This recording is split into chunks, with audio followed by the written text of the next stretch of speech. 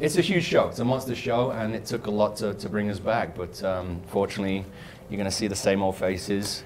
It's exciting. It's exciting. We kind of established the world in season 1. You know the players, you know the world that we've established, and now season 2 gets to kind of run with those characters. Yeah, for the fans, we're not even halfway through the book. Mm-hmm.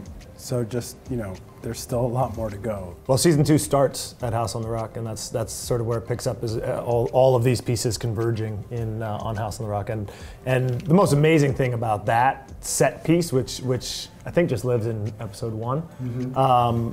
Is how visually amazing it is. And the great thing about that location was there wasn't really any special effects needed. It was such an incredible place. Neil Gaiman tones it down in the book, he said, because he thought people wouldn't believe it. That's a bold statement. It's so true. He tones it down. There's like no way to describe it. Like nothing weird ever happened there. Yeah. It's not weird at all. It's amazing. But you get there, and it really is truly magical. It's an insane place, and it was a lot of fun to shoot there. With a show that deals in belief, you can't help but end up touching on a lot of incredibly topical issues.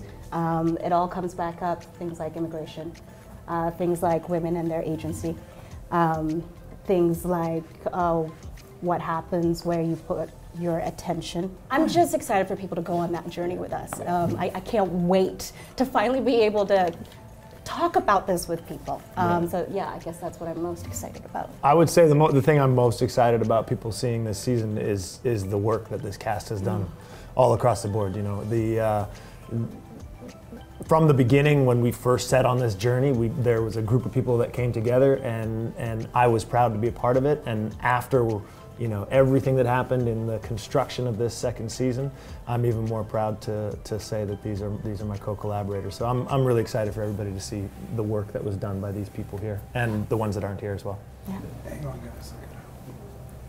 You paid for that. Yeah, that's great.